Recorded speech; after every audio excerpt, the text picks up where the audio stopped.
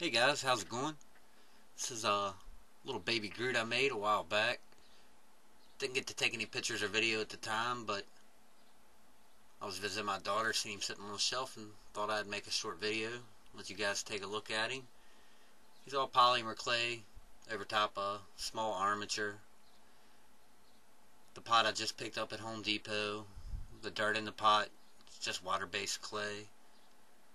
The flower he's got in his hand, it's one of my favorite scenes from the movie when he hands the little girl a flower, so I thought I'd give baby Groot one. Adds just a little something to it. And so yeah, that's about it. Hope you guys like it, and thanks for watching. I'll talk to you on the next.